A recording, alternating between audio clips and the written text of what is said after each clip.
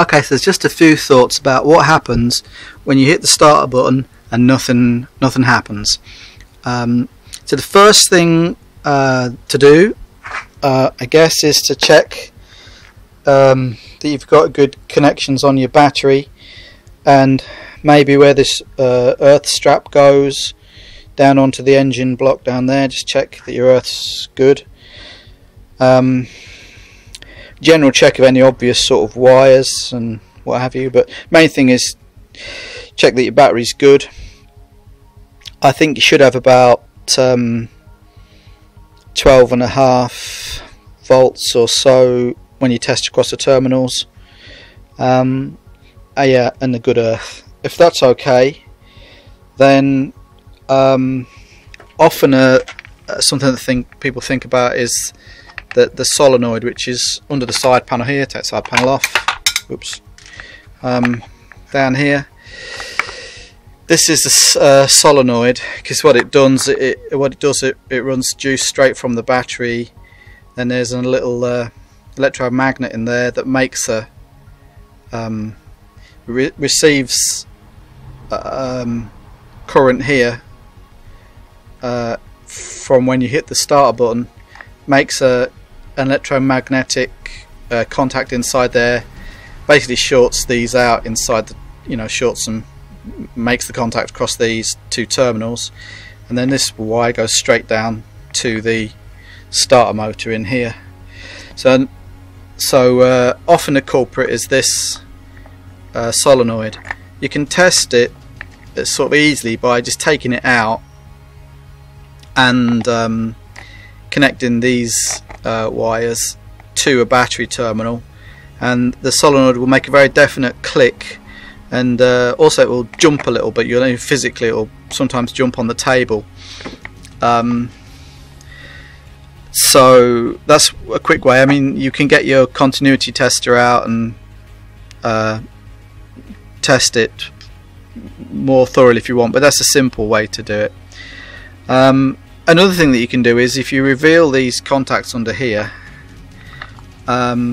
you can just make the circuit across them with an insulated screwdriver. Be really careful not to give yourself a shock. So I used a screwdriver with a properly insulated handle, just shorted across them, and that's fired up the starter motor. So what that did, that told me that the battery was okay and that the starter motor was okay and earthed properly, so we could rule out basically from the motor here back up to here.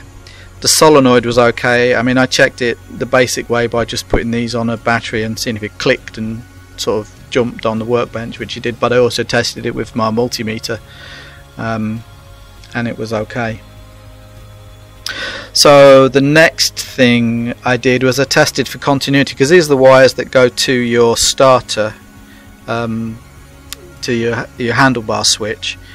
And so the first thing I did was I tested for continuity from here to the handlebar, and that was good.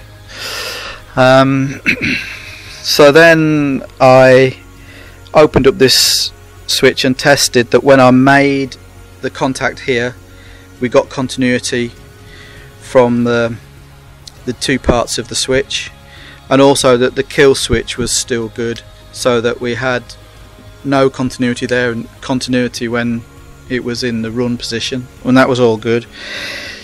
So then it dawned on me, I should have thought this first really, that there were some the operation of that circuit is contingent upon some of the switches on the bike.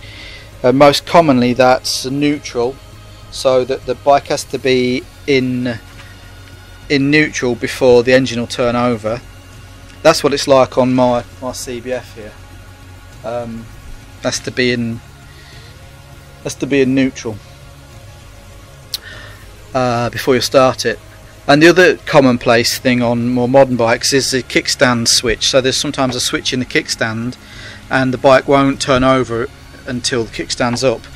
But on this bike there's not a side stand switch, and there's not a neutral switch. So at this point I was starting to sort of scratch my head, and then suddenly it dawned on me there is a switch in the clutch, and all you have to do on the bike is pull the clutch in, and then it started. So that's my confession of being an idiot, and not having started the bike for 3 years. I'd forgotten.